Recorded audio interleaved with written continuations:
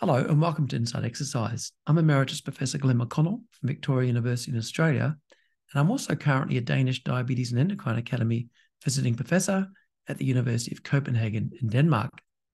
The idea behind Inside Exercise is for you to get your exercise information from the research experts. So your information on exercise physiology, exercise metabolism, and exercise and health. And what I'm really wanting is for you to get your information from the experts rather than from influencers. And indeed, today I bring to you Professor José Calbet from the University of Las Palmas de Gran in the Canary Islands. He is an absolute authority on what limits VO2 max. So VO2 max is your maximum oxygen consumption during exercise. And it's known that VO2 max is very important for endurance performance. So we talk about what limits VO2 max and also the role of VO2 max in endurance performance. We talk about sex differences, effects of age, etc. And we also talk about how VO2 max isn't just important for endurance performance, but is very important for longevity. I found it really interesting. I think you will too, so stick around. Hi, Jose. How are you doing? Welcome to Inside Exercise. So I'm doing well. Thank you for inviting me to your podcast. It's an honor to share this panel of a scientist. I don't know how often you are broadcasting your interviews, but they are quite interesting. Thank you. Well, I try and average one a week. So I've averaged one a week since we started. I think you're going to be number 67 since June 2022. So I think we're on track.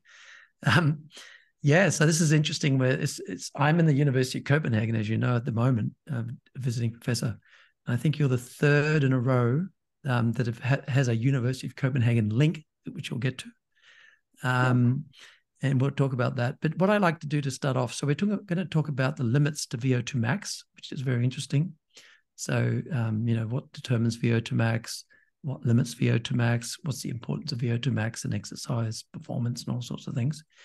But before we do that, I'd like to talk to you about how you ended up doing this sort of research. I know you're a medical doctor, but I'm interested, were you like a sports person initially and interested in exercise, and then you started doing medicine and then PhD, or how did you end up where you're at now? So it's my father was a medical doctor, so I had an influence in the family about medicine and so on. But I liked a lot sports. So when I wanted to start medicine, there was a selection process. So I needed to have very good grades and so on. I didn't know if I would get a position, and I liked sports. So the positions were open earlier at the sports faculty. So then I started sports science in Barcelona. And after 1 month into the studies of sports science, they told me that I had a position to study medicine in Barcelona.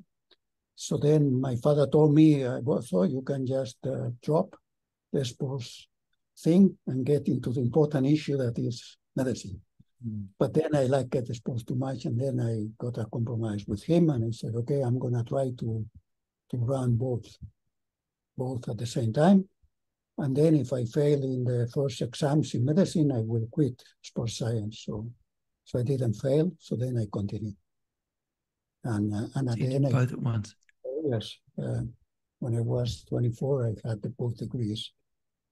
And then the question was sports medicine and orthopedics.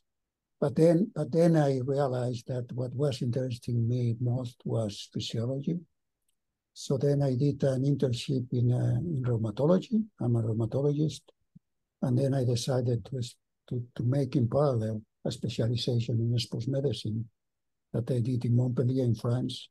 And then I also did a specialization in Barcelona. So I am having both specialties, rheumatology and sports medicine. And in 1990, I applied for a position in the University of Las Palmas because the place was attractive and they had a good plan for putting a new lab, a new faculty. They had money to start up. And then I decided to take the risk and the venture. And I came here to Las Palmas. I'm very happy I did.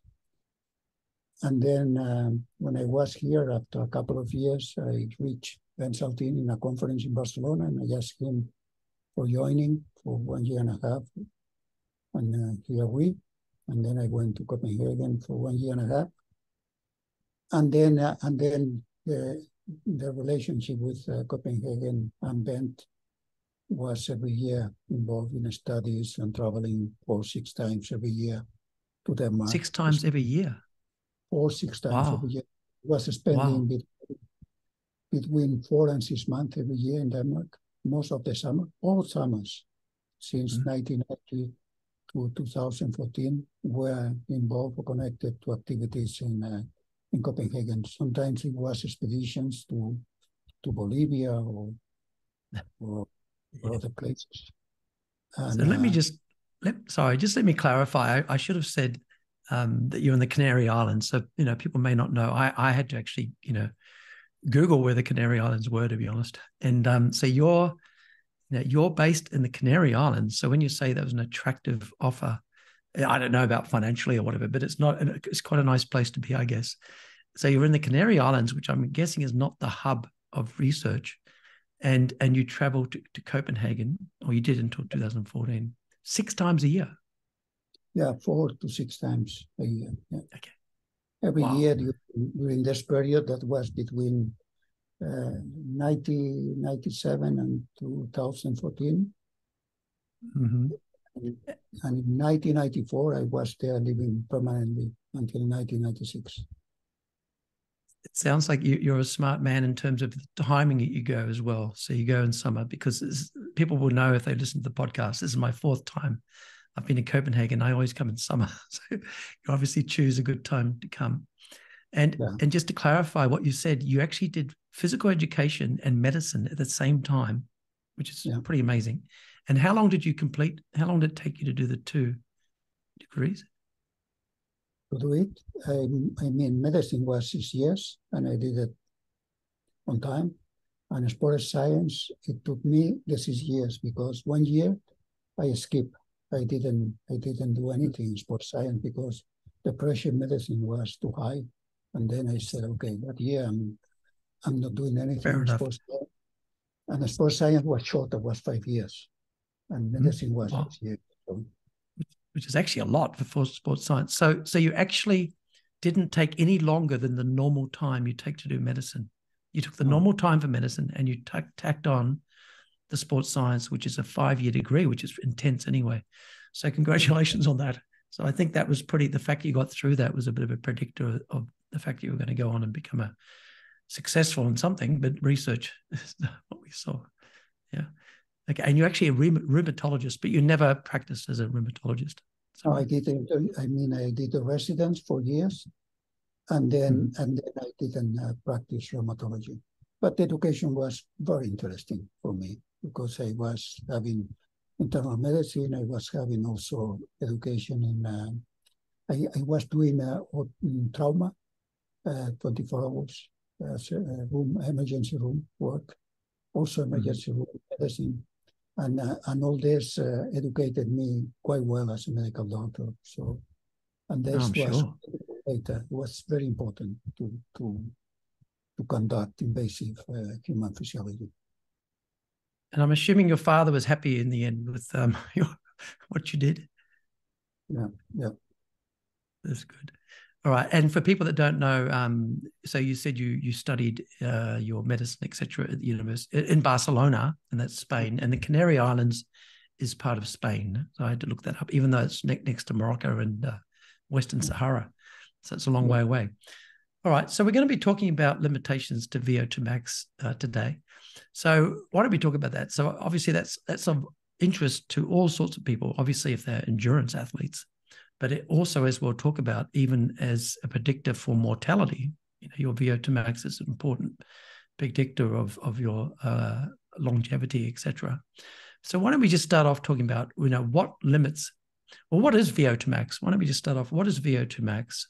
VO2 max is the amount of oxygen that is consumed by all the mitochondria that are in the body tissues.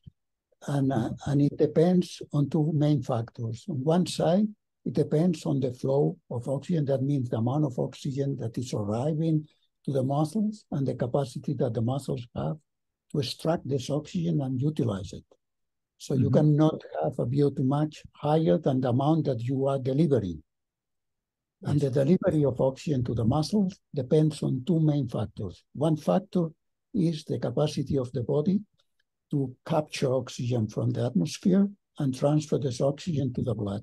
And the second factor that is very important is the capacity of the heart to pump this oxygen, and then how this oxygen is distributed between the tissues, because the oxygen has to go where it's needed. And during exercise, where you need more oxygen is in the active muscles, in the heart, because the heart is also consuming a lot of oxygen during exercise.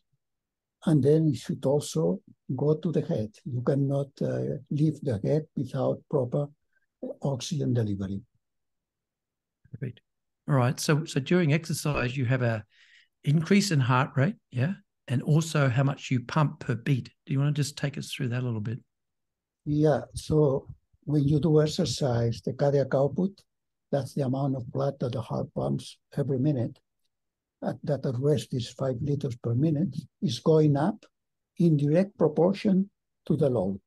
So the higher the intensity of the exercise, the higher the cardiac output. And it would increase in a healthy human that is sedentary, that is not doing exercise. It would increase in a man to close to 20 liters per minute and about 20% less in a female. But in elite athletes, it can go up to 35, 40 liters per minute. But then the question is that, how do you achieve this cardiac output? So the heart, every time that is contracting, is pumping a small amount of blood that we call a stroke volume. And the heart, to pump this stroke volume, has to contract. And every time that is contracting, is consuming oxygen, is consuming energy. So when the heart is working, it also needs oxygen. And the faster the heart is working, the more oxygen it needs. But also the oxygen demand of the heart, the amount of energy that the heart needs, is also increasing with the blood pressure. So if you have a higher blood pressure, so the heart has to pump more strongly, and then it consumes more energy. So when you are doing exercise, the amount of energy of the heart is increasing in direct proportion to the heart rate. Actually, the heart rate may explain 80% or 75% of the total oxygen demand. And then the other factor will be the work that the heart has to do to overcome the pressure. And then it's very easy to estimate the demand of energy of the heart during exercise just by calculating a variable that is called double product. That is the systolic blood pressure, that is the highest value of the blood arterial pressure during each cardiac cycle, times the stroke volume. Perfect. All right, that's great. All right, so you were talking about, the maximum cardiac output, therefore, would be your maximum heart rate by your maximum stroke volume, yeah? And then that would be, you would also have probably the highest blood pressure. So that would be the highest work on the heart as well, right? Yeah, so it will be heart rate times stroke volume. That would be the maximum cardiac output. And then the blood pressure at maximal exercise, very close to the end of the exercise, will be maximum. But in some subjects, it actually declines a little bit just before stopping. And this is giving us an idea that maybe one of the contributing factors to stop the exercise is the drop of the pumping power that the heart is doing, because the blood pressure actually depends on the pumping of blood. So the blood pressure, the heart, when it's pumping, is pushing blood into the system and is generating pressure. Yes. So when we do an exercise, if the pressure is starting to drop, there may be two reasons. One is that you have too much vasodilation. That means that the arteries are increasing the diameter too much and the arterially in the tissues, or that the heart is not generating enough pressure. It's like fatiguing. So one of the two things may be going when you have a drop of pressure during exercise. And it's quite important to figure out which is the cause, because if the cause is that the heart is not able to keep the pressure, so this is an indication to stop the exercise, because if it's a patient, it may have something going. Oh, okay. This is very interesting. Maybe we'll talk about this later. So I'm just wanting to, talk about the limitations to VO2 max. So just say you're an untrained person, yeah? So you start exercise and it's a low intensity, then you can make it harder and harder, like a VO2 max. I think most people know a VO2 max test. So it's a graded exercise test. So it gets harder and harder. And do you want to just tell us why their VO2 max is not as high as a well-trained person, especially as they'll get up to probably the same maximum heart rate, even maybe higher than the well-trained person? Yeah, the elite athletes, they have the maximum heart rate is the same as an untrained subject, or even a little bit lower. Actually, they are very good, very well trained. The peak heart rate is slightly lower. Yes. And then if the heart rate is slightly lower, how they are able to have those very high cardiac outputs? And the answer is very easy. They have a very high stroke volume. So then the question turns into how it's possible for those elite athletes to have these high stroke volumes. And also know that one of the main reasons is that they have a very big heart. So, and a big heart can fill with more blood. So then when it contracts, it can pump in each beat more blood. So, but this is not the only reason. So the heart of an elite athlete is also able to relax very fast, is able to feel very fast. It has what is called a very high compliance. It means that the heart is very distensible. It fills easily with blood. And then it's very efficient. So when it's pumping, and it's also pumping at a lower heart rate. So that means that that trained people and elite athletes, when they are pumping a given stroke volume, a given cardiac output, the heart rate will be lower. And as I said before, if the heart rate is lower, the oxygen demand of the heart is lower. So that means that the heart of the trained athletes is much efficient than the heart of a person that is untrained. It needs less oxygen, the same work. Okay, great. So we've been sort of talking about maximums, but the nice thing you're saying there is if you're doing submaximum, so we all know if we go for a jog or something with someone who's fit, they're not huffing and puffing, their heart rate's lower. So that even though they're doing the same work, assuming they have the same body rate. So for example, if you're both exercising at 100 watts or you're both running at the same speed and you have the same weight, you're doing the same work, but they've got a bigger heart, so they can pump more blood per beat, so the stroke volume. Yeah. So they don't need they both need the same oxygen delivery, so they need the same cardiac output, but they're achieving it with a lower heart rate because their stroke volume is bigger. Is that fair to say? Yeah, but also they may have also a little bit lower cardiac output if they are able to extract or they use high extraction, because they are able to extract more oxygen.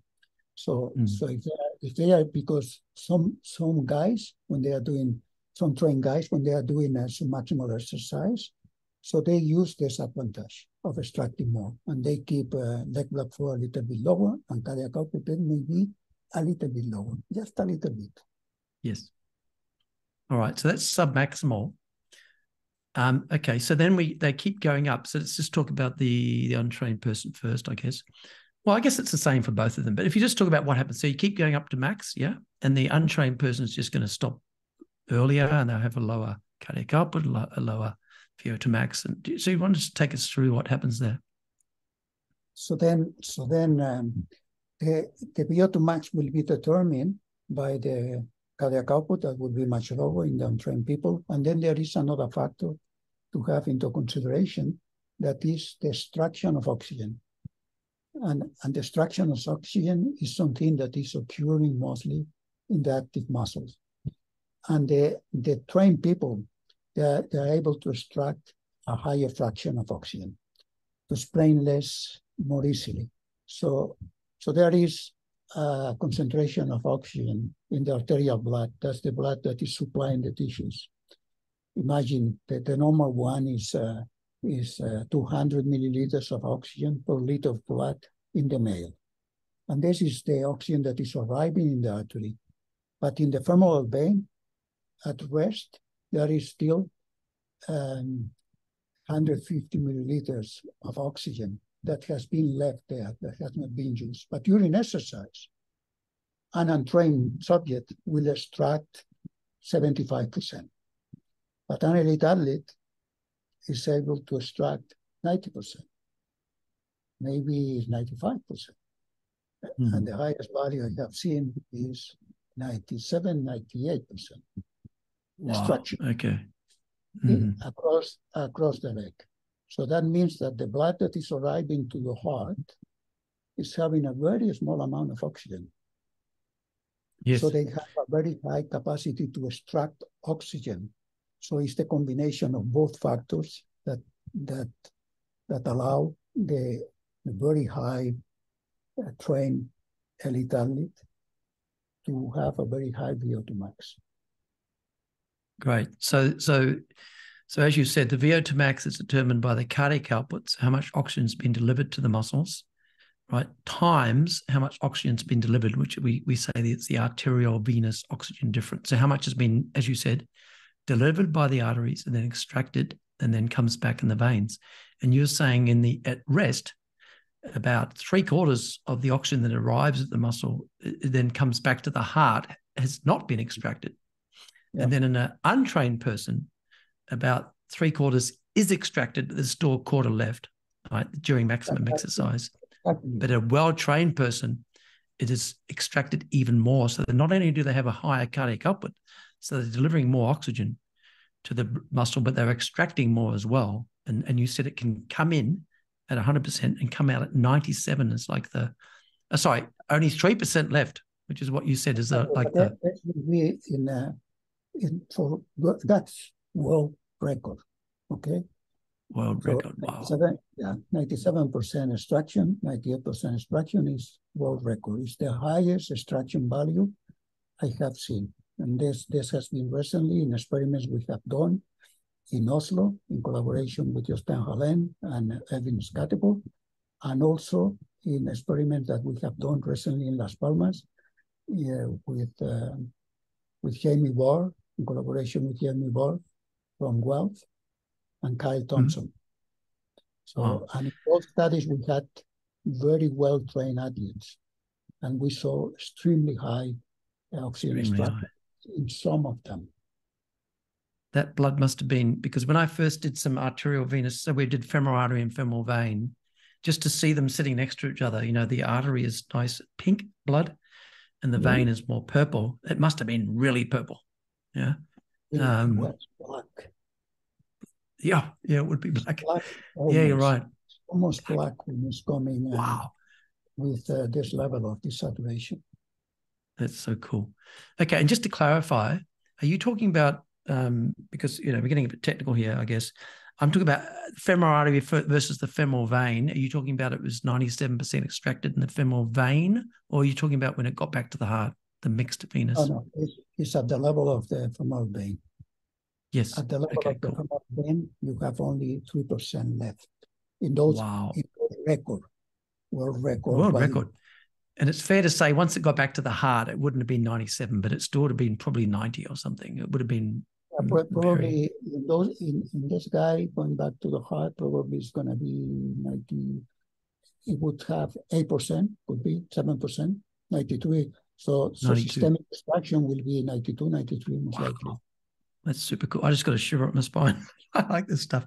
Okay, so we've talked about a few things here. So the cardiac output, so delivery of oxygen, yes, and then the extraction. And you'd mentioned mitochondria. So maybe just talk about that and how you think that it's more the delivery than the extraction that you think is determining the VO2 max, like even in these really well-trained people. Is that right? Yeah, so one thing is what is happening in the really trained subject, and then is what limits what is the main limiting factor. Mm-hmm. Yep. So we can test the limiting factor by increasing that factor and see if the VO2 max goes up. And what we know is that if we increase delivery in an athlete, so we can increase VO2 max. So how can we increase delivery? So we can give pure oxygen to breathe. If we give pure oxygen to breathe, so then the oxygen content of the arterial blood is going up by about 10-12%. And then VO2 max is increased by 8%, approximately 9%. So that means that if you increase delivery, you can increase VO2 max.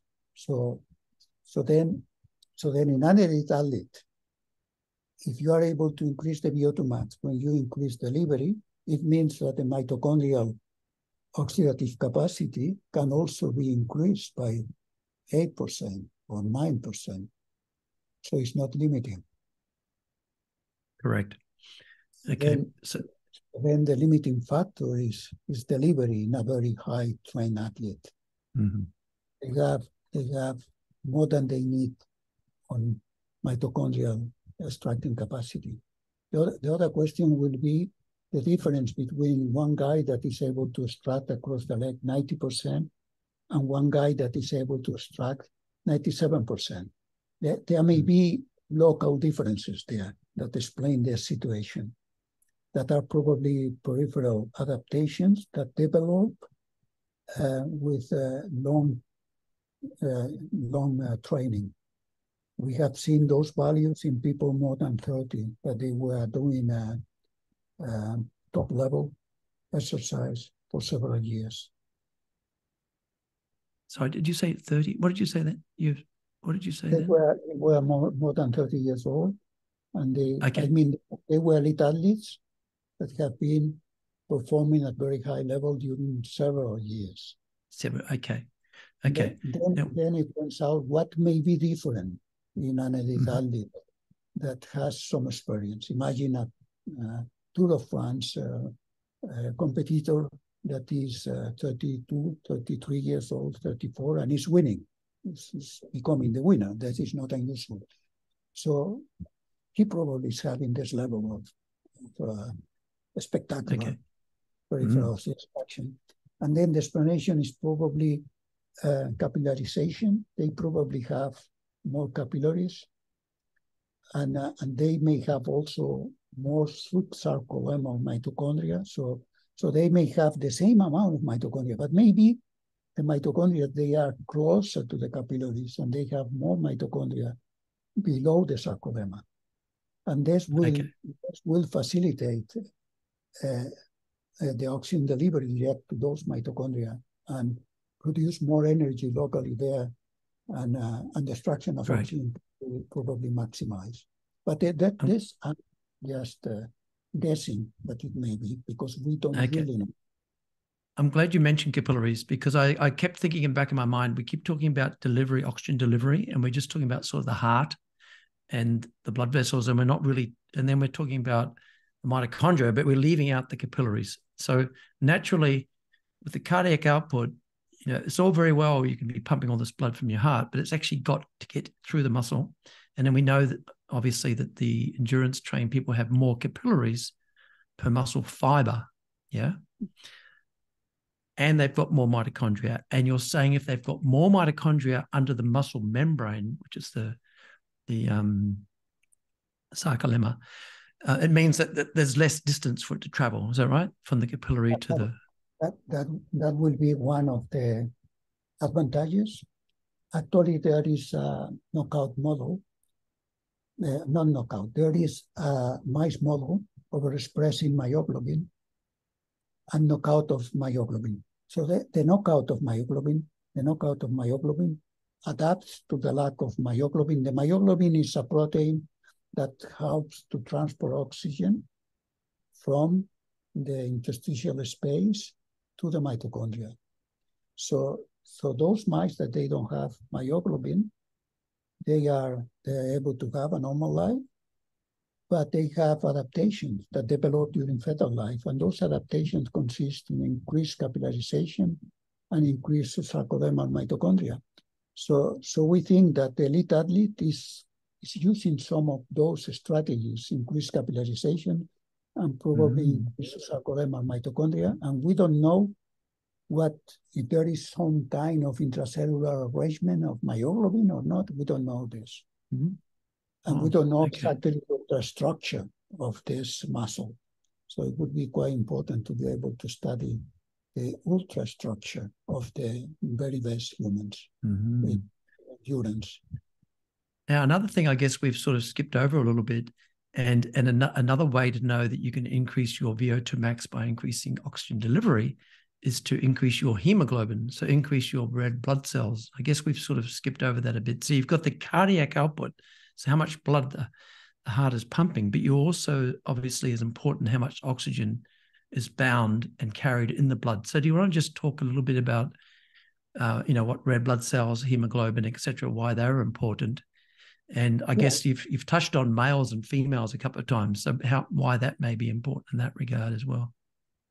Yeah, hemoglobin is a molecule that binds oxygen and transports oxygen in blood.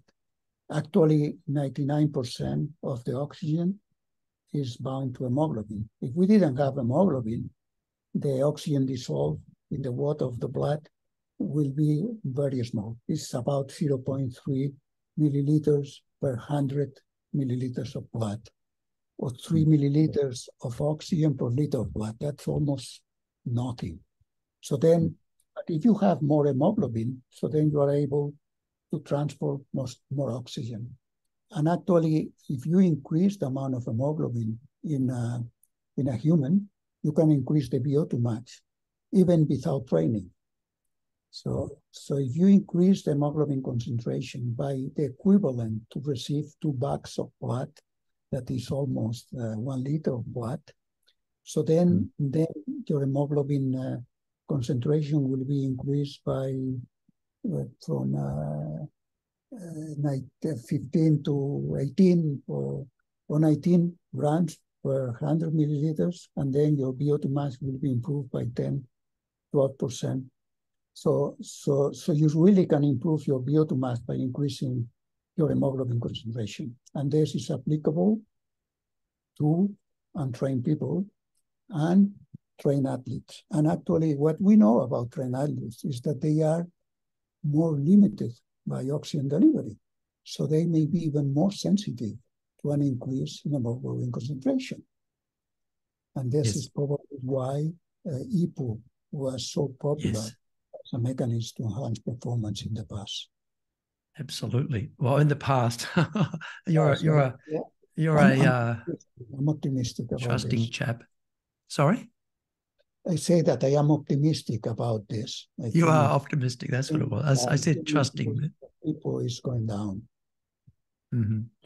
Yeah. So to put it together, then, so we're talking about how much blood the heart is pumping, but also how much oxygen has come from the lungs and bound to the hemoglobin in the red blood cells will then be very important in terms of oxygen, critical to oxygen delivery.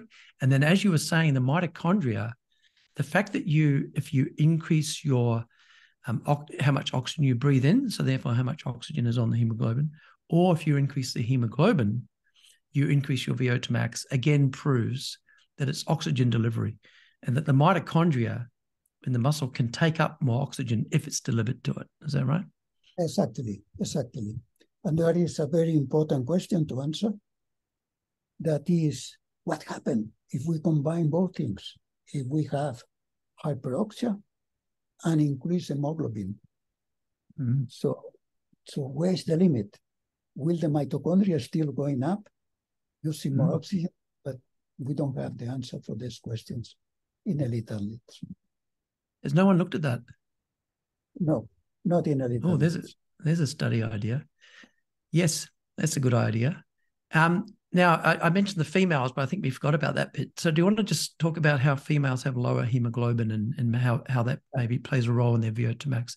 Yeah, females it is mammals in general, it's not something special to humans. They have low hemoglobin concentration. So then the difference in hemoglobin concentration it almost accounts for the difference in VO2 max between males and females.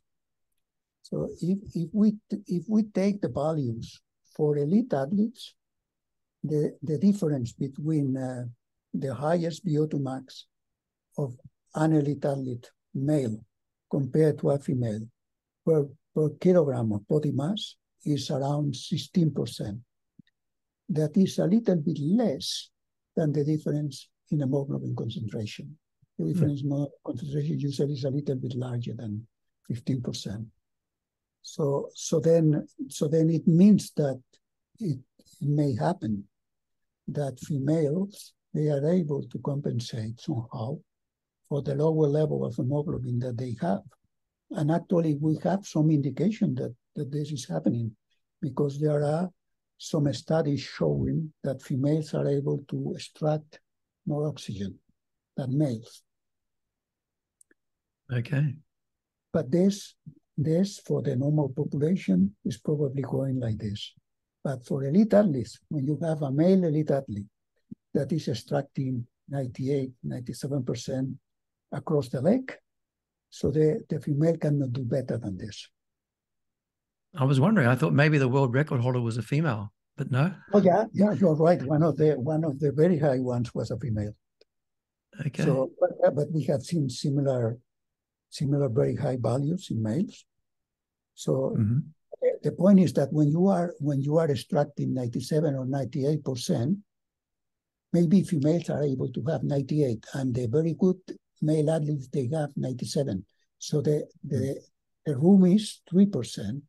And if the difference is 1% in favor of females, that will mean 30% more of this difference. But we are very close to the limit of detection. Of measuring system. I was wondering how you could detect that because it is quite hard to measure oxygen. You know, we've measured arterial venous oxygen differences in some of the studies I've done, and you've got to be pretty tight on your measurements to pick it up. When they have this very high extractions, so then even the small amount of oxygen that may be leave in the port will have an influence. So we know that when we are detecting 97% extraction, that means that we are having a subject with a saturation of hemoglobin that is 3%.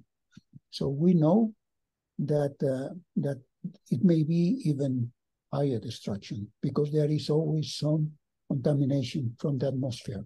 Even when they uncap the syringe to put the syringe into the measuring device, so then when they uncap the syringe, there is air in the atmosphere, so that will get in.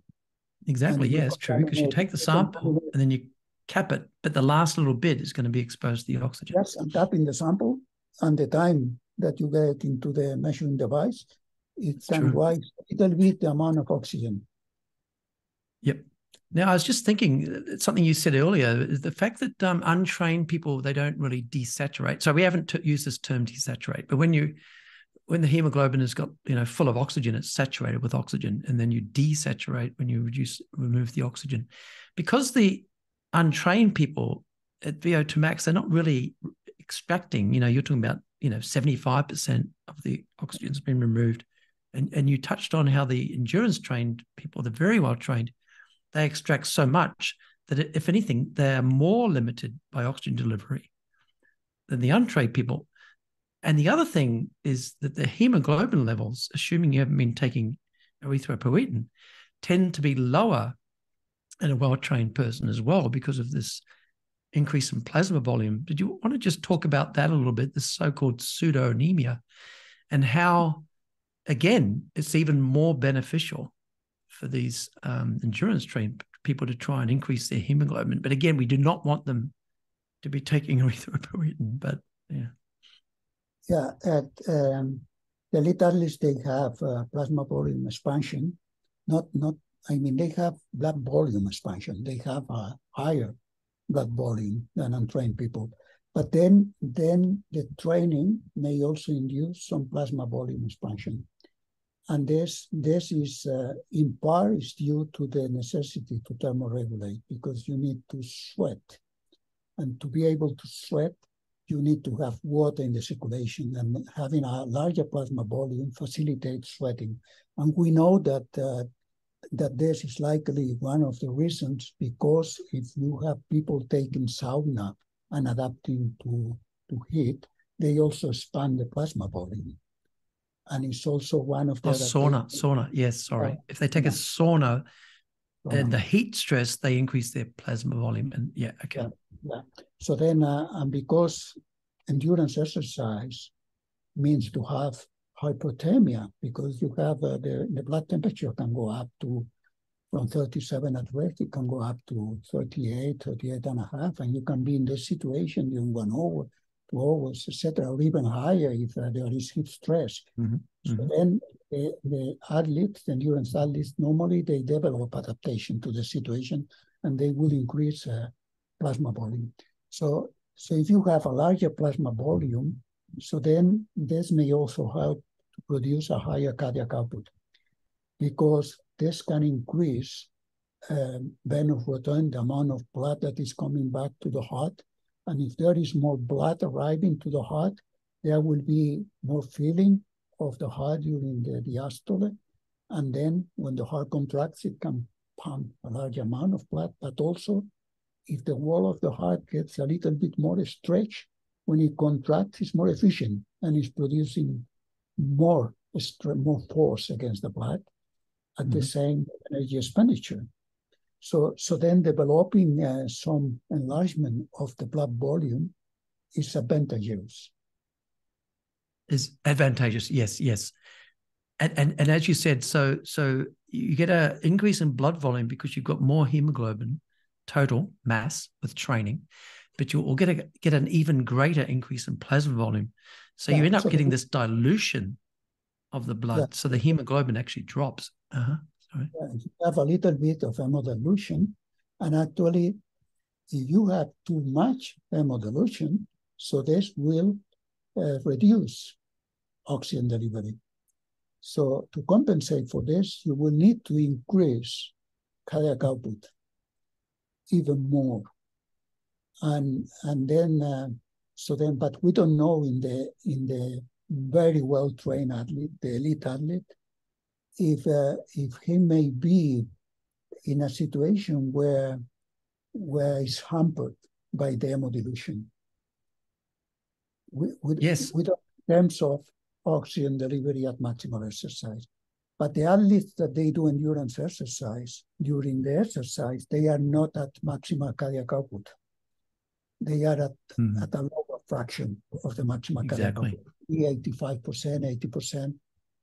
So, and in those conditions, there will be no problem for having hemodilution. So the hemodilution could be a detrimental factor for oxygen delivery if it's too high, just at maximal exercise. Exactly, because not submax. So we'll talk about submax later. But the interesting thing here, and it's a bit of a personal thing for me, because when I used to be a distance runner, I had really low hemoglobin. It was like my hematocrit, so what my percent of red blood cells out of the total was 36%, and my hemoglobin was 12.6 per 100 grams per 100 mils, which is lower. And the silly thing is, the doctor didn't know about this pseudoanemia that you can get when you endurance train, especially in summer, as you said, because you have that heat stress. So they sent me off to a hematologist, and I got iron shots and everything. When in reality, years later, I realized while I was doing my PhD with Mark Hargraves that if you actually measure the total hemoglobin, so rather than how much hemoglobin is per 100 mils of blood, but if you look at the total hemoglobin, even these athletes that have reduced hemoglobin per 100 mils, they probably have a very high total hemoglobin. And so anyway, that's why it's called pseudoanemia. Yeah. But the point I was going to get at is that they, like me back then, would have benefited a lot by increasing my hemoglobin. I'm not suggesting people take erythropoietin or blood dope, but yeah. Do you know your VO2 max of that time? I don't want to show off, but I was 78. Yeah. But it will be, it can be estimated. There are equations that we can use. No, it was measured. It was 70. It was 78 a couple of times. then you will be very sensitive to an increase in hemoglobin concentration. Exactly. So I didn't know that at the time, but years later when I realized that the total hemoglobin mass was, anyway, later on when I realized that athletes can push their hematocrit up to like 48% or something like that, I went, hang on, I was 36%. So to increase it to 48%, you would actually be delivering a third more oxygen, right? Because 36 plus 12, you'd be delivering a third more oxygen. So I think I would have been going slightly faster. Anyway, It's not about me. But that's interesting, yeah? And it's something, and again, it's a temptation for these people to take these. So agents. you will have a theoretical maximal VO2 max higher, but then during submaximal exercise, you will also have better endurance because of the large hemoglobin concentration. So you will increase your performance, not only your VO2 max.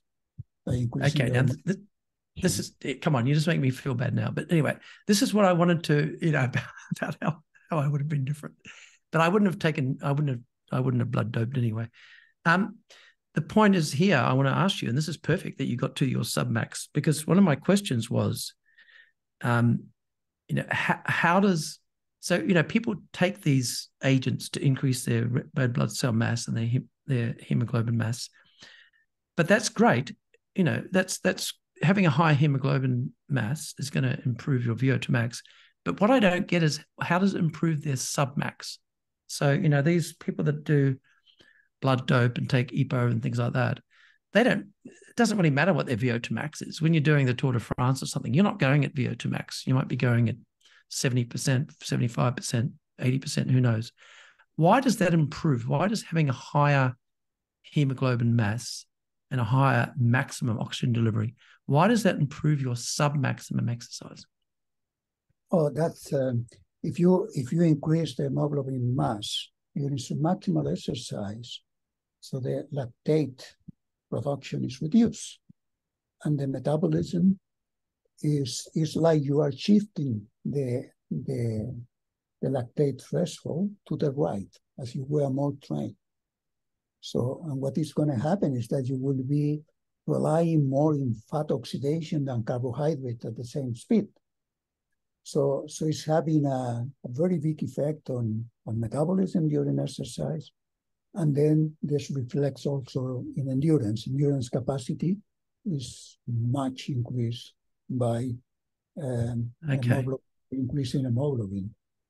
All right. Now, I'm not getting this. Okay. So what I always think, and we talk about, is that VO2 max is your maximum, but your performance, your submax, is more determined by your periphery. So how much lactate you're producing, for example. And I'm just missing that. So because your submax and the oxygen delivery is not the limiting factor, how does that affect your lactate threshold and your lactate production? Yeah, so imagine that you have a VO2 max of 60 milliliters per kilo, and you increase your hemoglobin, and then you increase your VO2 max to 80 milliliters per kilo. And you are doing exercise, running at 16 kilometers per hour. Lower percentage of your max. Okay. You need 40 milliliters per kilo to run at 16 kilometers per hour.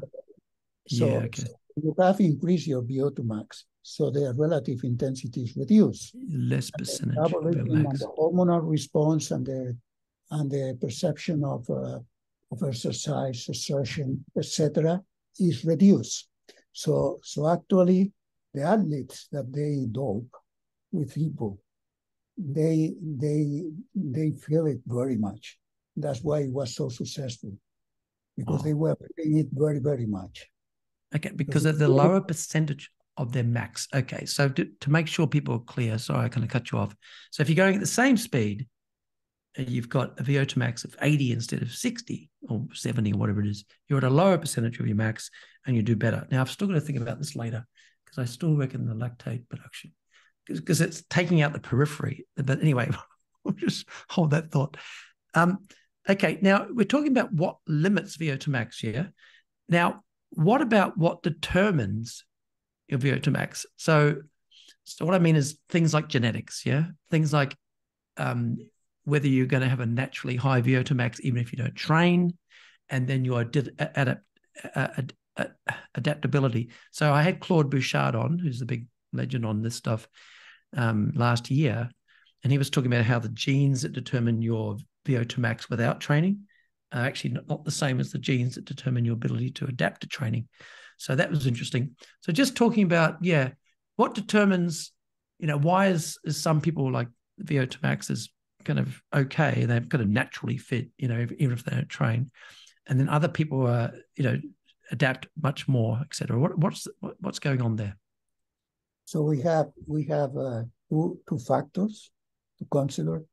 One is the genetic determinants of structures that you need for a high VO2 max. For example, you need to have a higher percentage of type 1 fibers, because type 1 fibers, they have more mitochondria, more capillaries.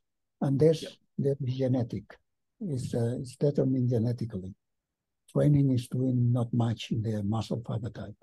So then another structural factor is the size of your heart. And the size of your heart is to a large extent inherited. So there is room for adaptation, but the room for adaptation is you can increase the weight of your heart by training and the size of your heart by something like 30%. So that means that a large component of the size of your heart is genetic. So then when you put all the genetic factors together, so this will give you the potential. So if you achieve the minimum potential that is needed to become a champion, a winner of the Tour of France, then you need to add on top of this very good training. And then there is the other factor to consider, that is your response to training, your adaptability. And this varies a lot in the population, but for elite athletes, it's very high. So they have a high potential, and then they respond very well to training. We know that they are able to increase VO2 max by 20-30%. And we know that when they stop training, they lose this 20-30% that they have increased with training. Yep, perfect. So the genetic factor probably explains 70% of the effect minimum. 70%? 70? 70 okay. or 80% of the capacity to reach this high VO2 max. So the room for training is small, maybe explaining 20% of the response. But let's make sure people are clear that what you're saying, therefore, is you have to have sort of that initially good genes. So you've got a big heart and a good ability to adapt and lots of slow twitch fibers and things like that. But then you have to train, right? And then your adaptability has to be also very high. Yeah. And then you end up where you're at, right? And you're not saying that, they would have been 70% as good as if they hadn't trained. You're just saying that you had to have the genetics to start with and to adapt to then end up, and it ends up 70% of the reason they're so good is genetic, yeah? But it's not like they could just sit around and do nothing and be 70% as good, obviously. Yeah. So you need to have proper genetics. That's determinant. Without the genetics, there is no possibility. Yes. But then you have room for training. Yes. So, it was interesting. I touched on this before, but Claude Bouchard, I thought it was really interesting that he said that the genes that determine how good you are initially are not the same genes that determine how much you adapt. So what you actually need is to have the good genes initially and the good genes for adapting, and then you end up really good. Yeah, because actually the studies of Claude Bouchard, when I think he's the one having also a twin study, he had a twin study, and the study was showing something like that there is a concordance in the response to training, and this concordance was about 50% of the response could be explained, of the adaptability to training could be explained by the genes, because the correlation was something like 0.6 between the adaptation to training, and then you have to put into this correlation the fact that VO2 max is not increasing a lot. It's increasing 15%, 20%, 10% in those studies, in those subjects.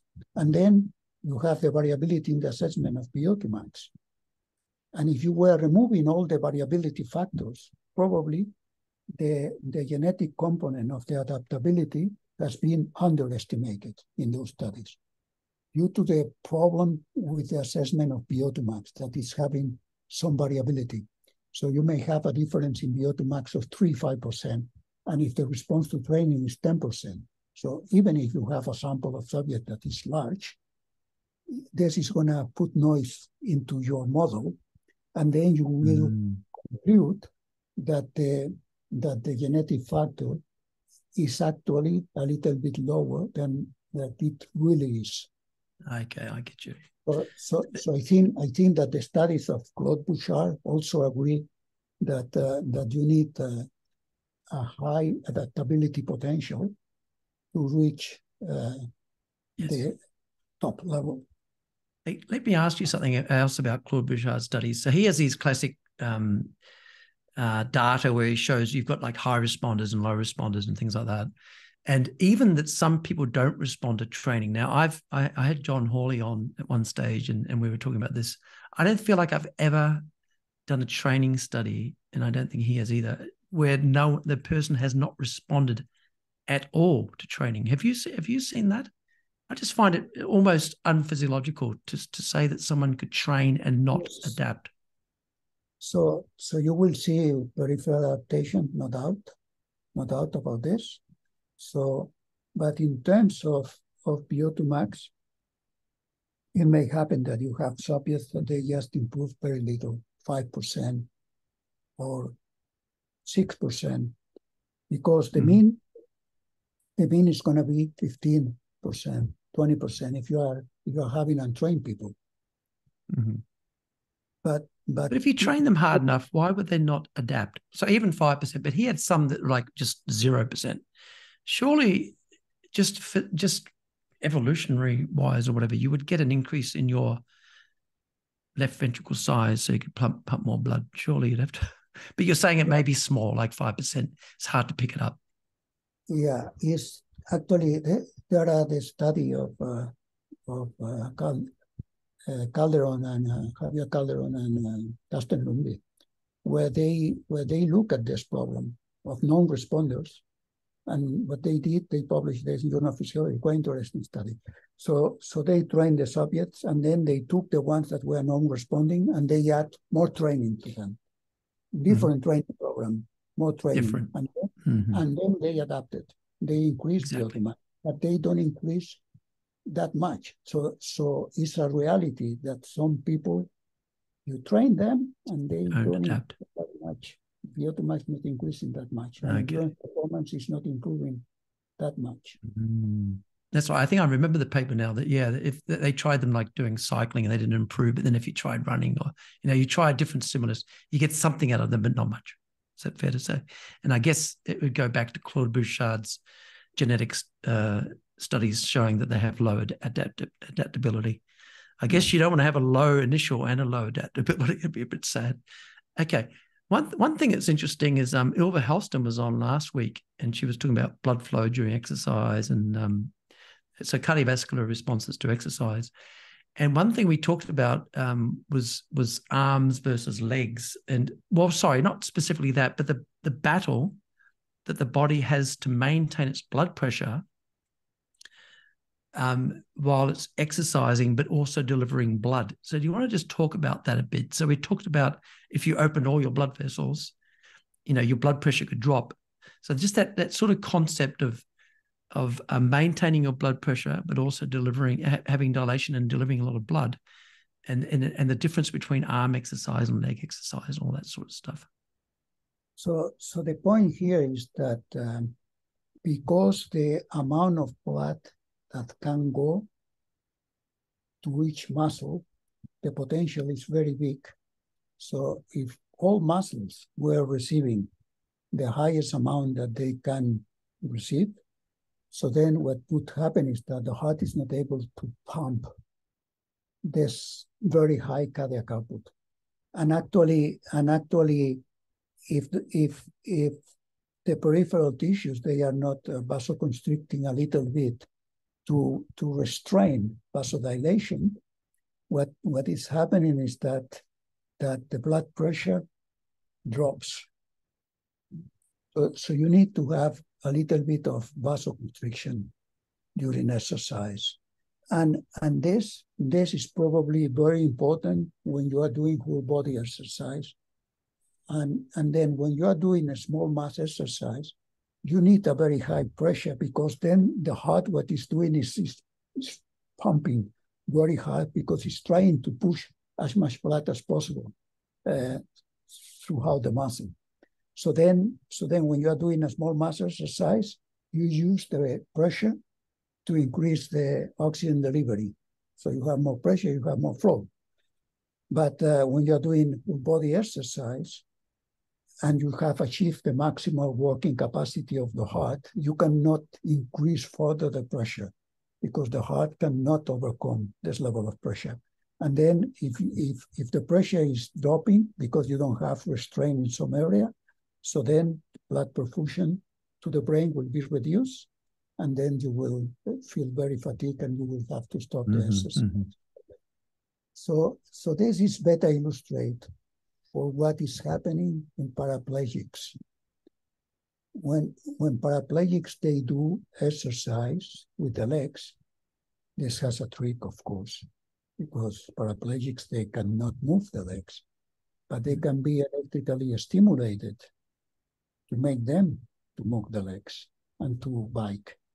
So when they have done this experiment with paraplegics, those paraplegics that they have a spinal cord injury, that is thoracic or thoracic low level, that they have a preserved sympathetic system. The sympathetic system is a part of the nervous system, peripheral nervous system, that is producing a vasoconstriction and is helping to distribute the blood flow. So the paraplegics that they have a high spinal cord injury, they are not able to maintain arterial blood pressure during exercise when they do electrical induced exercise.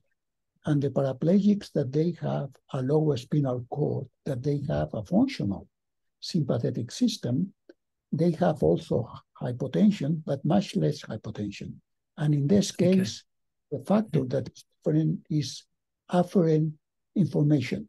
So the paraplegic is not having afferent information. Afferent information is information that is conducted by the nerve from the periphery to the spinal cord to the brain. And this information is used to regulate blood pressure during exercise. So then it's the combination of central command, sympathetic activation, and peripheral afferent information that will govern the response, the pressure response to exercise. Okay. How about I just kind of summarize that and you tell me if I'm right here. Okay. So when you're exercising, if you opened up all the blood vessels and all your muscles, then there would be too many open pipes. So if you're doing, I said this with the elbow as well, if you're doing like a sprinkler system, and you're trying to like have the water in your sprinkler going to every little bed, there wouldn't be enough pressure, right? So you've got to like close some areas to maintain the pressure. And it's the same you're saying with the heart. So even though you need blood flow to your contracting muscles, if you had lots of blood flow going everywhere, then the pressure would drop too much. So you have to have this vasoconstriction, as you say, which is the contracting the muscle blood vessels to make them not as open. Yeah. So, and then you said the paraplegics show that, because depending on where they've got the deficit, if they're not getting that constriction happening, their blood pressure drops. Is that fair to say? Yeah, the blood pressure drops if you don't have sympathetic activation. So the sympathetic system is critical for this. And you also need the peripheral information, the ergoreceptors, the the peripheral nerve, the sensory endings that are telling the brain how hard is the exercise. Is there lactate in the muscle? Is some metabolite accumulating in the muscle? So how is the pressure that is generated by the contraction of the muscle? All this information is computed by the brain and is used to decide on the level of sympathetic activation and the level of vasoconstriction that you are going to have during the exercise. Great. All right. Yeah, I kind of glossed over that because I thought it might have got a bit confusing. Okay. Now, I know you've done a whole bunch of studies. So the last time when I saw you here in Copenhagen, I was here in 2013, and it ended up in Bengt Saltin's last study, I think, before he died in 2014. You were looking at determinants of VO2 max in masters athletes, and you had incredible athletes. Do you want to just tell us about those sort of studies and what you're finding? You know, how are these people able to achieve? Because I mean, one of the guys there, I think he just won the world championships or something for his age, had a VO2 max of still 70 or something at 70 years old or something crazy. Why don't you just tell us what's happening in these masters athletes? So those we were comparing those master athletes with elderly of the same age. Actually, they were 65 years old, the mean value, and then to young sedentary subjects. And then those master athletes, they were having a VO2 max that was similar to the sedentary subjects that were 20-something years old. And the cardiovascular response to exercise was very similar to the one we were seeing in the young subjects. But there was one guy, they had a higher oxygen extraction, systemic oxygen extraction. The oxygen extraction across the leg, I think, was around 92% oxygen extraction. So they had a very high oxygen extraction. And the cardiac output was reduced compared to the one that you will see in a young elite athlete. But it was similar to the cardiac output of the young subjects, or maybe a little bit higher, but the stroke volume was much higher. So actually what they have is a reduced maximum heart rate. That's something you see with age. And the stroke volume, probably compared to the one that they could have achieved when they were younger, was also reduced. But despite this, the stroke volume they had was similar or larger than the one of a young sedentary male. All of them were male. So in the end, what this indicates is that due to genetic factors or the combination of genetic factors and long life exercise, so they had a cardiovascular system that was working very similar to the one of a young subject. Of a young untrained subject. Untrained. Actually, in some aspects, better than the young untrained. Okay, and these are 65-year-olds? Yeah. Sorry? 65-year-olds, is that what you said?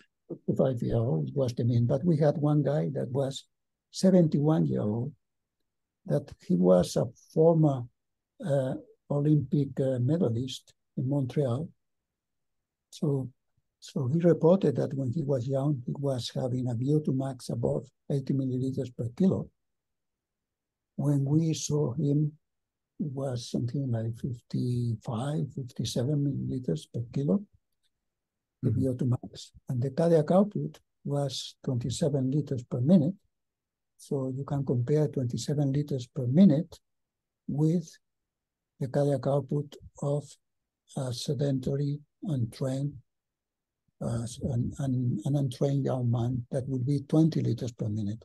So he's still having a very big cardiac output for 71 years old. And that guy, he was trying to compete with young untrained subjects. He would beat almost everyone. Yes. Okay. So that's impressive. But I guess that person was a former Montreal Olympics. That was 1976. It's a long time ago. Yeah. What about if I guess we're starting to think about lifelong sort of athletes versus, what about if someone starts training at 50 and it trains like really, really hard? Do you think they could end up with, at 70 or 65 with a VO2 max? Well, maybe not a VO2 max, but a cardiac output that's comparable to a young, untrained person or not? No, I mean, the adaptability to train in elderly is reduced. So you can see there are reports with 6-month training where you can have increases of close to 20% in VO2 max. So that means that they probably are able to increase cardiac output by 10%, 15%. So, and this I'm talking about elderly.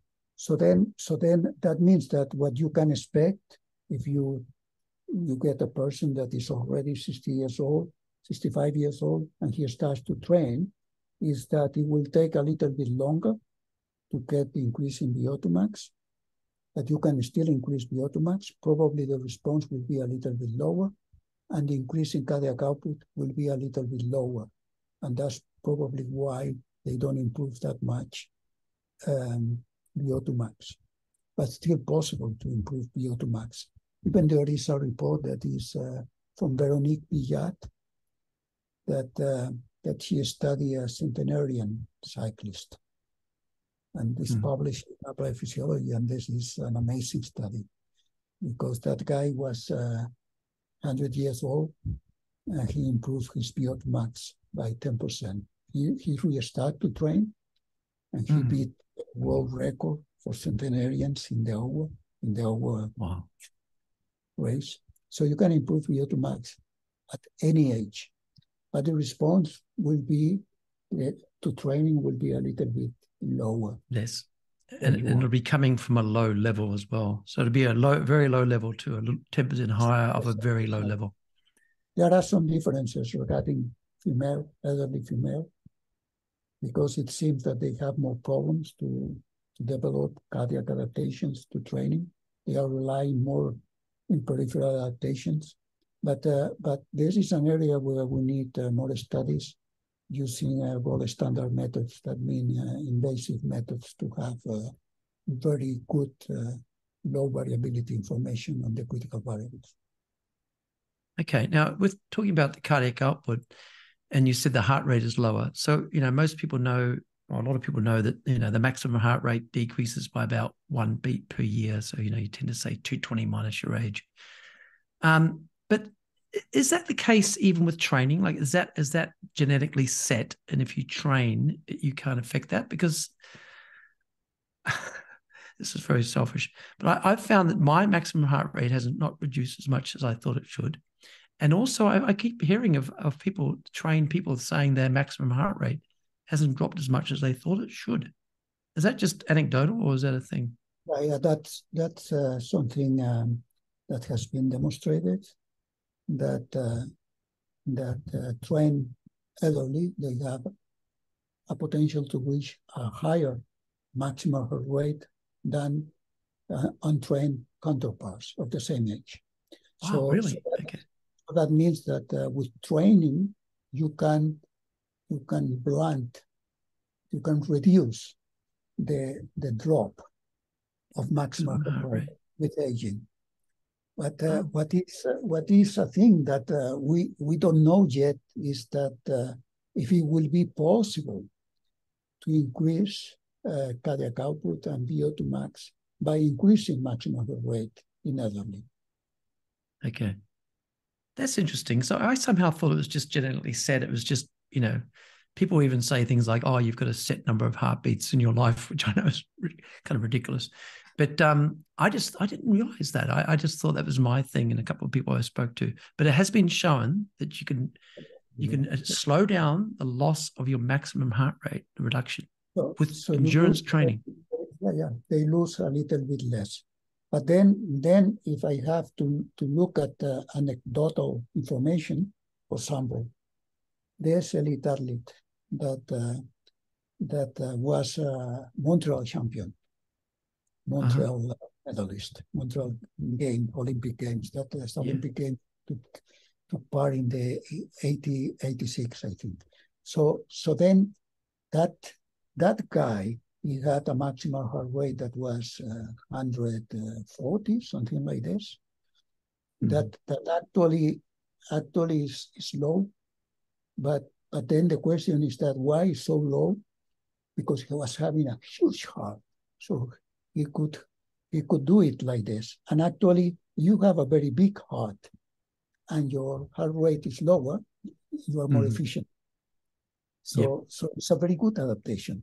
But on the other side, the loss of chronotropic response with aging is slowed down by regular exercise, long life. That's very interesting. That's well established.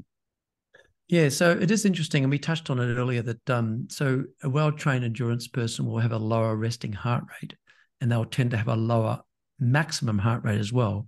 But because their heart is bigger, their left ventricle is bigger, they're pumping a lot more blood. But what you'd actually like to have is someone who's got like a low resting heart rate and a high maximum heart rate, then they would be able to pump a lot of blood, yeah? Yeah, but there is a fantastic study that was done by Stefan Mortensen and Niels Søker, where they put a pacemaker in cyclists. And then they pace the heart to beat like 15 or 20 beats more at each load. And then they check on the effect on cardiac output and leg blood flow all the way up to maximal values. And what they saw was zero effect. Zero effect, that's right. I think I remember that. On maximal cardiac output.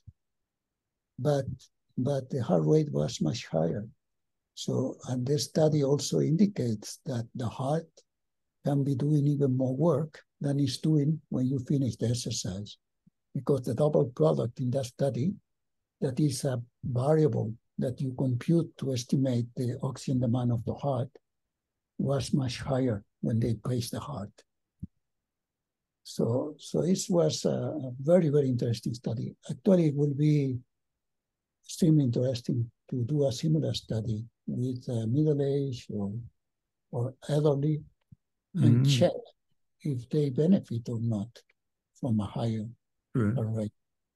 Put it back up to like 10 years earlier, sort of, not going crazy, but just putting it up like, 10 beats or something closer to like when they were 10 years younger, for example.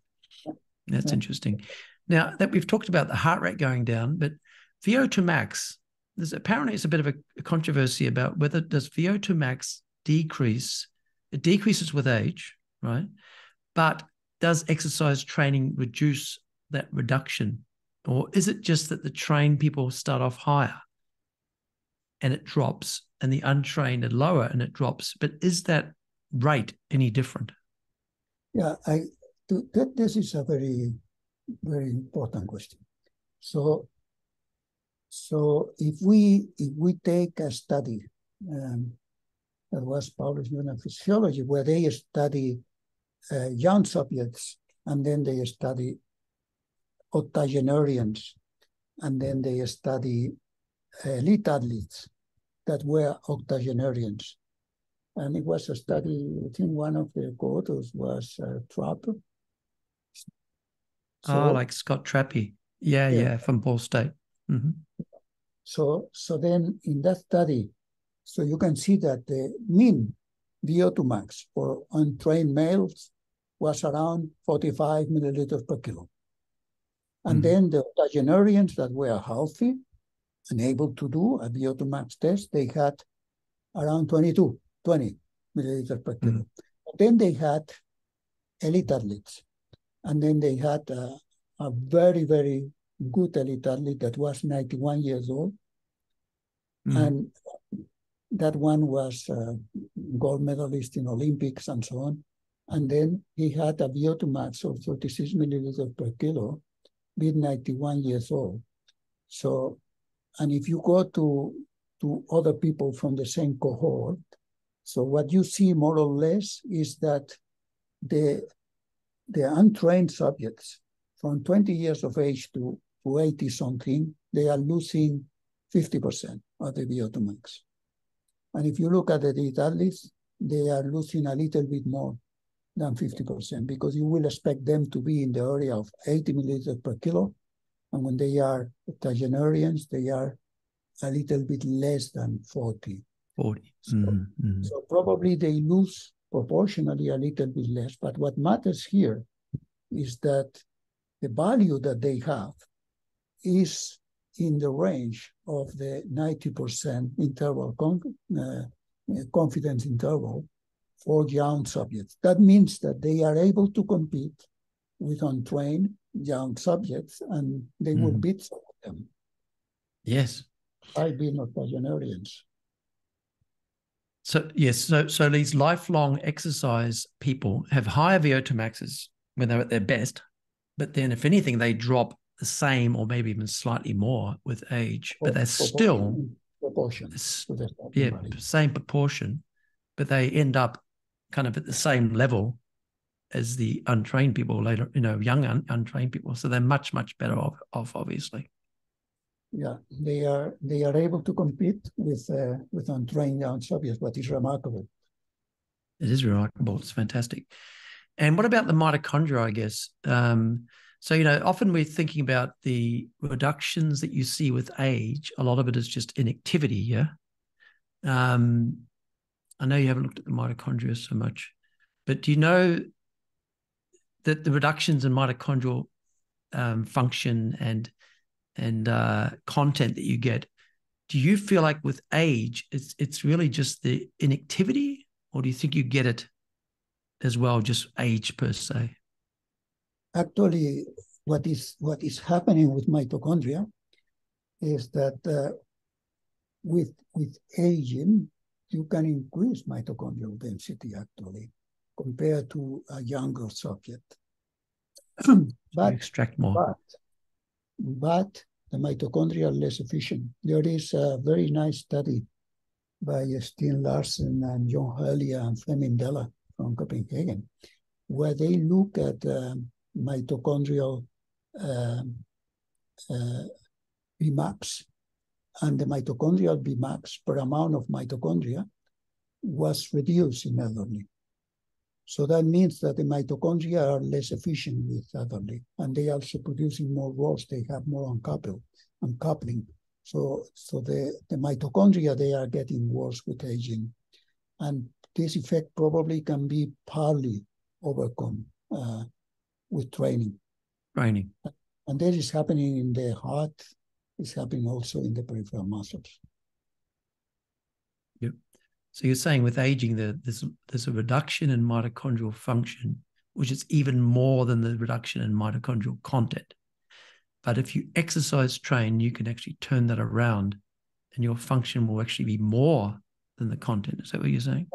You will not be able to turn this around, because actually the trained athletes, they still have impairments in mitochondrial function in elderly. So, but this will be, the effect will be smaller. So you attenuate the loss in mitochondrial function with regular exercise. But despite this, your mitochondria, because of issues related with aging, they will performing less efficiently. So then you can compensate by increasing mitochondrial density with training. And then when you compare master trained athletes with younger athletes with the same VO2 max per kilo, what you can see is that the master athletes, they have a higher mitochondrial density. Content. Density. They need to have more mitochondria to achieve the same level. Exactly. So because their mitochondrial function is less, they need to have more content to end up with the same function, basically. Yep. Okay, I get you. Now, I did my master's with David Costal at Ball State. You mentioned Scott Trappy, who took over from David Costal. at Ball State. But he used to say, this is way back I was there 1989 to 1991. He used to say in terms of VO2 max that he thought if you had 70 mils per kilogram per minute, that was enough, that you can then pretty much do whatever you needed to do in terms of being, a good marathon runner or whatever. And he'd always use these examples of like Frank Shorter had a VO2 max of 72 and Steve Prefontaine had a VO2 max of 84, but they were both similar because Frank Shorter's had a better lactate threshold and is more efficient and whatever. I'm just wondering, what do you think about this? So in terms of what determines performance, it's not just VO2 max. And what sort of VO2 max do you think, you talk about 84 and 87 and all that. Do you think you need those numbers? And I guess, I had Andy Jones on and he was saying how you tend to find that people that have a really high VO2 max don't tend to have a very good economy. And they often don't always go hand in hand. Do you have any thoughts about any of that? Yeah, this is a fascinating question, because you can see some cases of some athletes that they don't have a huge VO2 max and they are gold medalists in the Olympics in disciplines that are endurance. But the reality today is that to be a winner in marathon, you need more than 80 milliliters per kilo in this moment. And actually, this was not in the past, but today is like this. And to be a winner, much faster now. Yeah, but this is probably for marathon in this moment, because I think that they are able to run close to 2 hours. So, and even if you have a very good running economy, and if you are able to use a very high fraction of your VO2 max during the competition, if you don't have a VO2 max that is very high, you are not able to run at this speed. So today you need to have a very high VO2 max. But then there is another question. There are some disciplines where a very high VO2 max is compulsory. So you need it. If you don't have it, you cannot be winner. But there are others where VO2 max is not that critical. For example, Ironman, ultra endurance. For those disciplines, you can be a winner maybe with 60 milliliters per kilo, 65 milliliters per kilo, because there are many more factors that will determine the outcome of the race. And actually, the fraction of the VO2 max that you need to use is not as high. But in disciplines where the mean speed is very high, for example, 1,500 meters. Exactly. So the oxygen demand is very high. So you need to have a very high oxygen delivery. And to achieve, and you can only have a very high oxygen delivery, you have a very high cardiac output, and you need a very high VO2 max. Yes, because David Costa used to always say 5 minutes was about, if you went as hard as you could, pacing yourself for 5 minutes, 4 or 5 minutes, you'd be at pretty much at VO2 max. So that makes sense, therefore, that you're saying like a 1,500 meter running race takes 4 or 5 minutes. You're pretty much at your VO2 max. So you obviously have to have a high VO2 max to do well. But the longer you go, the less percentage of your VO2 max you're at. And, so as you said, at Ironman or ultra, whatever, you're not at a high percent of your VO2 max. So in a way, it gets a bit confusing, but your VO2 max doesn't have to be that high because you're not actually getting that close to it. So just say you're doing an Ironman, you might be at, 65% of your VO2 max. It doesn't, we'll just say you need 3 liters, for example, of oxygen to do that workload. It doesn't really matter if your max is 5 liters, 5.5, 4.5. You only need 3 liters. Is that fair to say? Yeah, exactly. because the oxygen demand, the amount of energy that you need is a little bit lower per unit of time. So you can do it with a lower VO2 max at the expense of using a higher fraction of your VO2 max. But when you compare Costilera runners with today's runners, for the 1500, you have to take into account that the mean speed is much higher today. So the energy you need is much higher today. And the running economy, it may have changed a little bit because of the courses and the surfaces and the shoes, but it doesn't account for the total amount extra that you need. And that's why today you need a higher VO2 max. Absolute. So, we're talking about Frank Shorter won the 1972 marathon Olympics, but, he probably ran 2:12, 2:14, something like that. I don't know exactly. So you're saying, but that you might have got away with having a VO2 max of 72 mils back then if you're running at that speed. But now you've got to run 2:02, 2:03, 2:04 to win the Olympics. You can't do that with a VO2 max of 72, no matter how efficient you are. Is that what you're saying? That's what I think. Makes sense to me. It will depend on the characteristics of the race.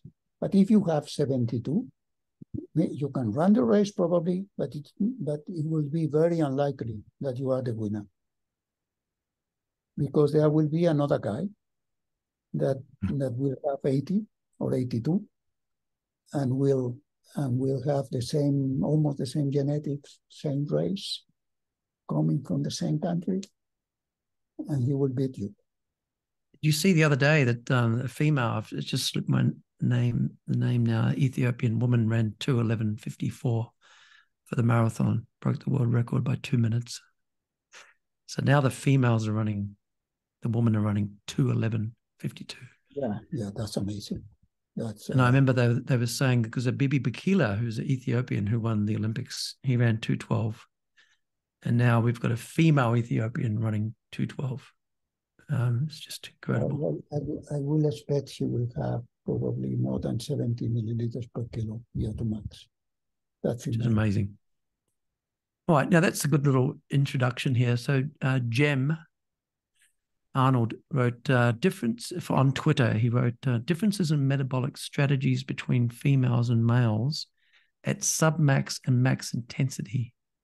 Are there differences in strategies? Recent publications on that topic have been fascinating and complex.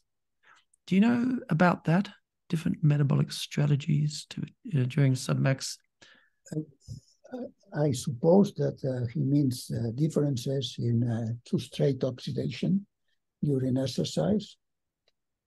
And in this case, what we know is that females, they rely more in fat oxidation during submaximal exercise than males.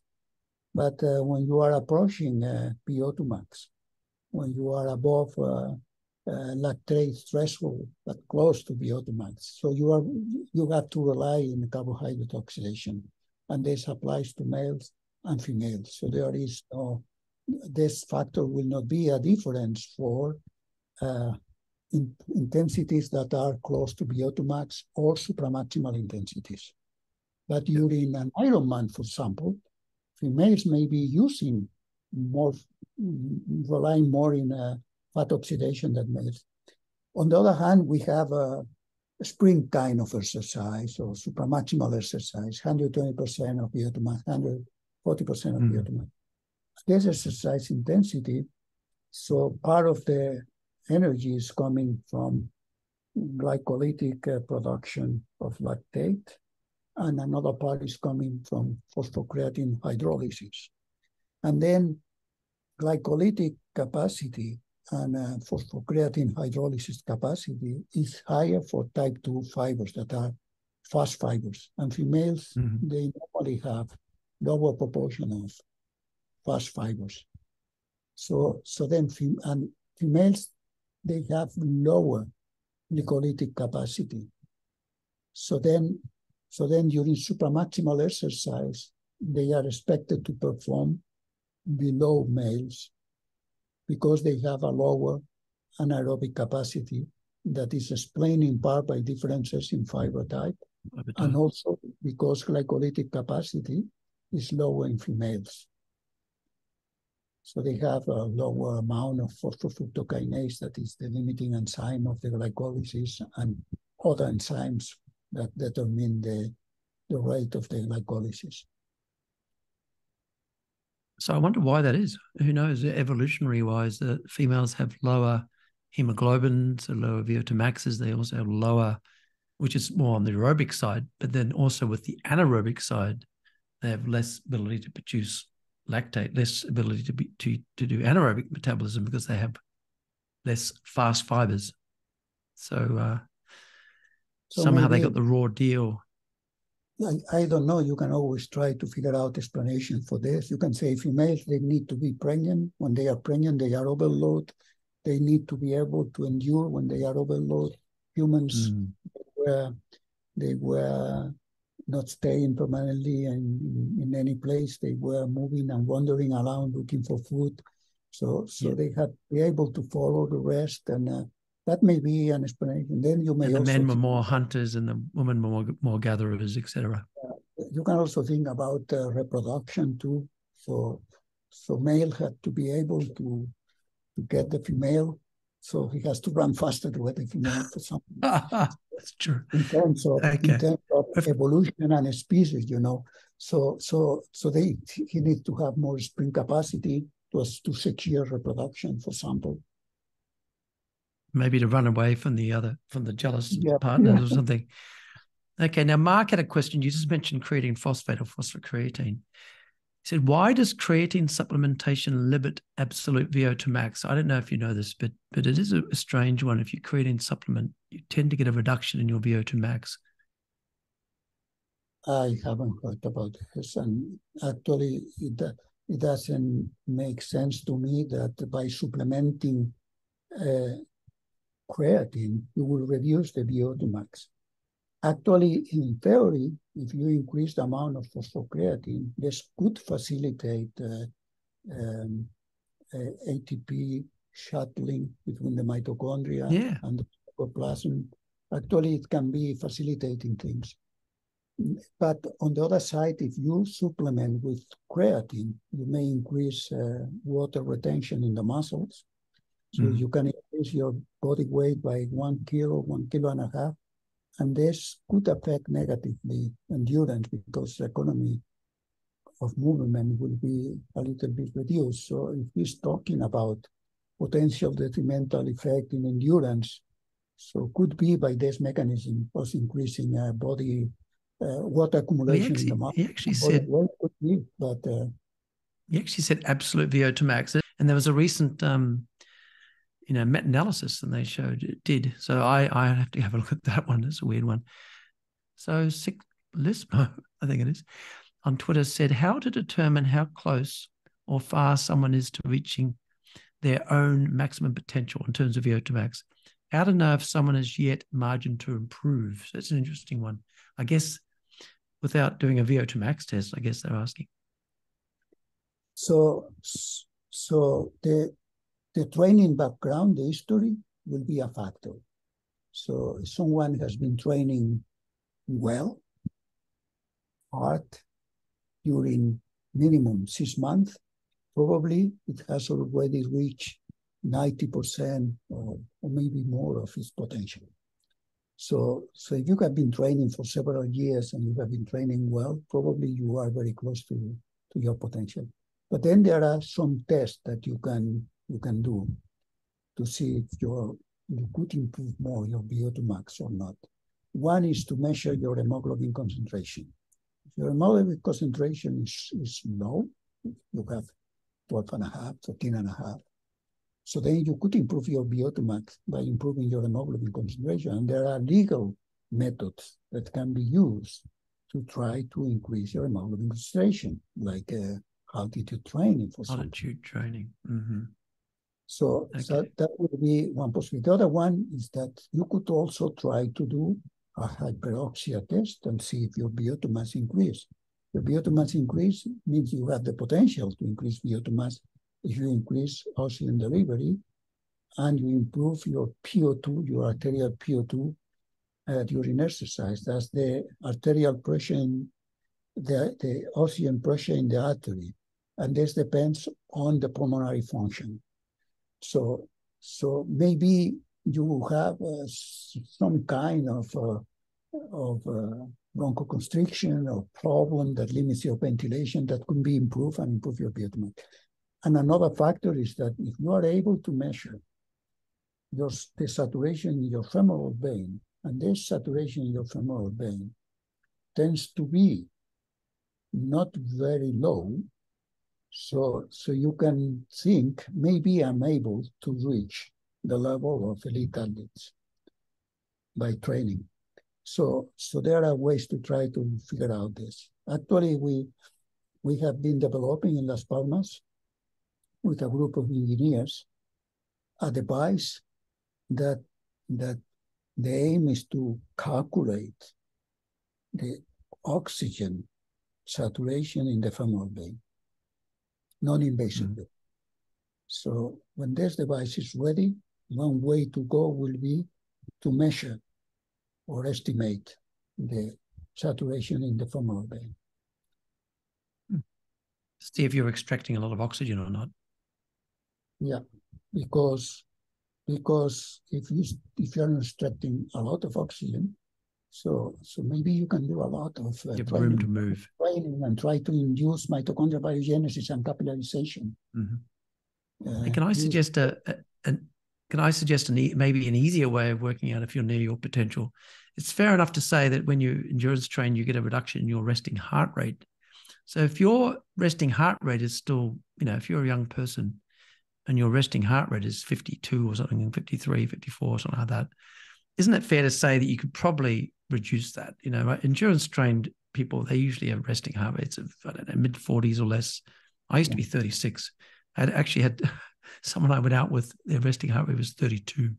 So, if your resting heart rate is 50 or 46 or something like that, isn't it fair to say you probably haven't reached your increased stroke volume? You could probably increase your stroke volume by more and therefore reduce your heart rate, and that should increase your VO2 max.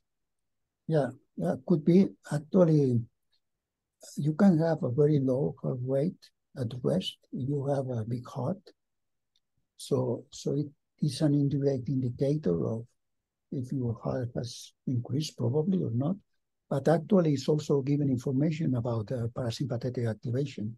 And there are some researchers nowadays that they think that the parasympathetic system is having a role in increasing the performance of the heart with training. So maybe there is room for enhancing your parasympathetic adaptation to training. That would be hard to do. Yeah.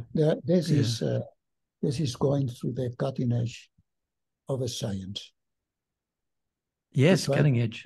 To try to answer this question. That's very interesting.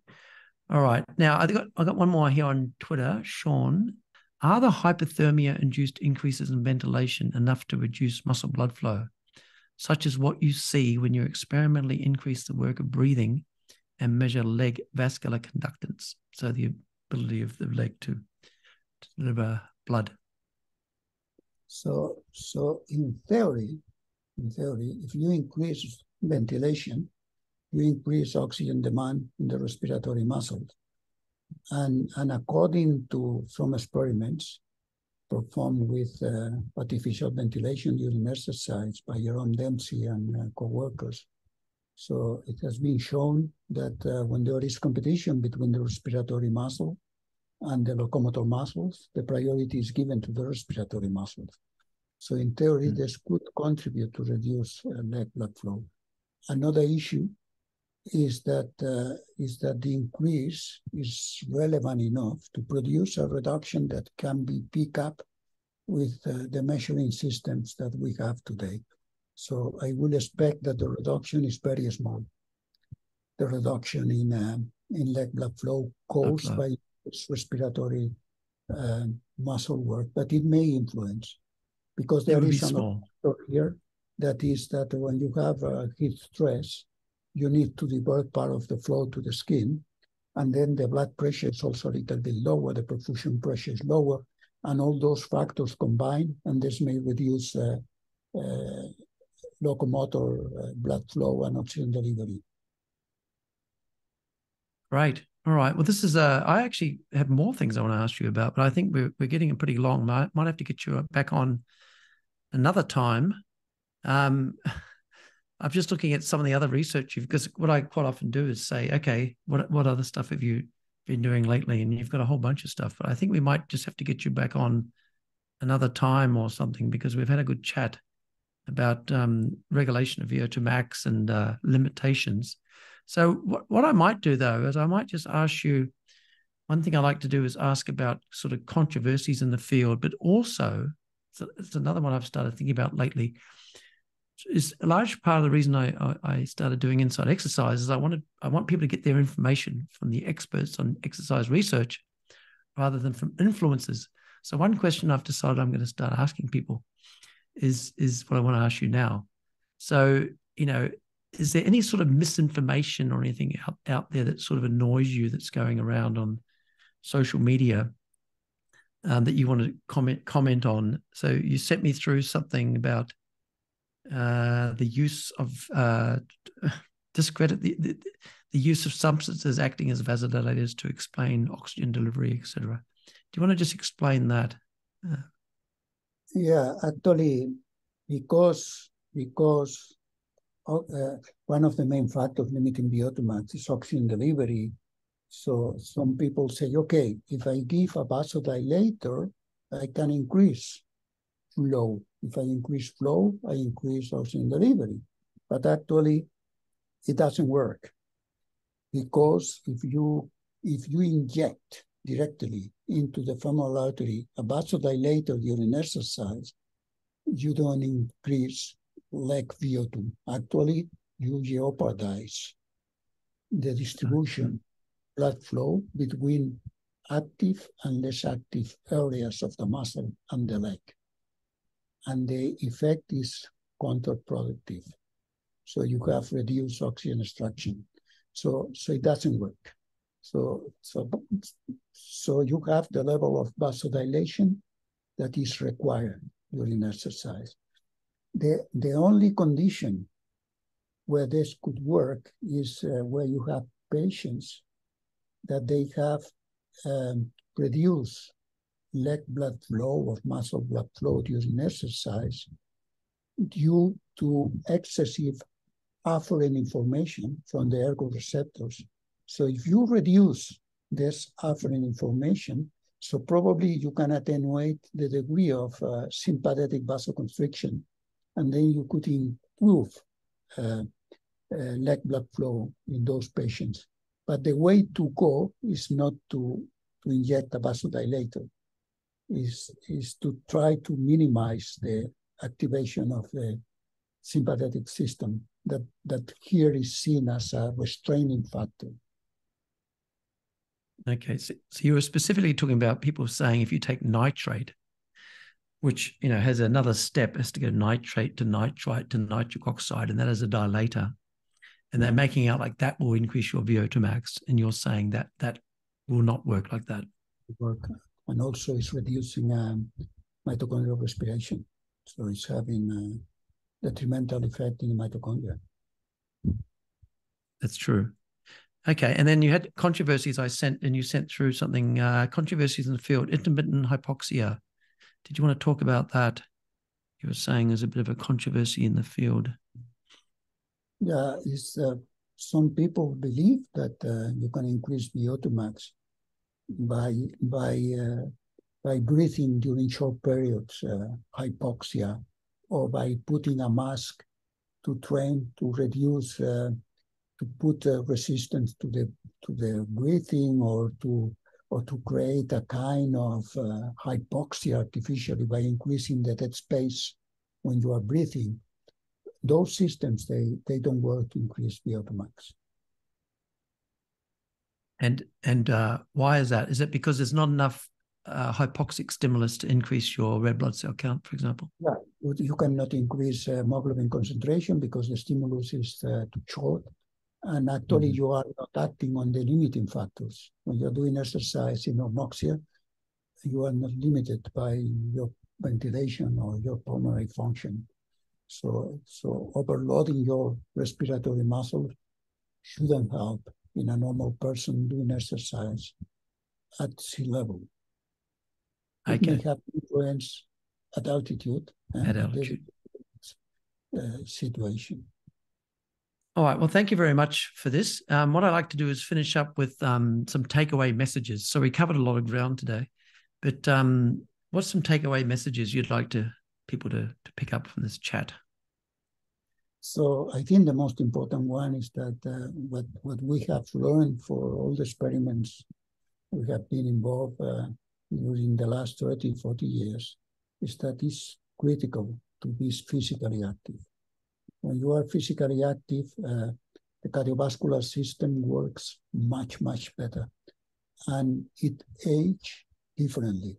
It ages at a slower pace. So then your quality of life is much better.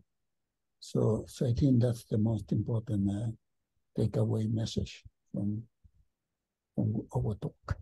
Yes. Actually, one thing I wanted to say is, because it's so important, I wanted to get your thoughts on this just as an extra bit related to that, is this idea that your VO2 max is the most important determinant of your mortality. So your likelihood of dying in the next 5 years or whatever. Yeah. Do you want to just expand on that? That fits with what you just said. Well, that has been proven in different ways.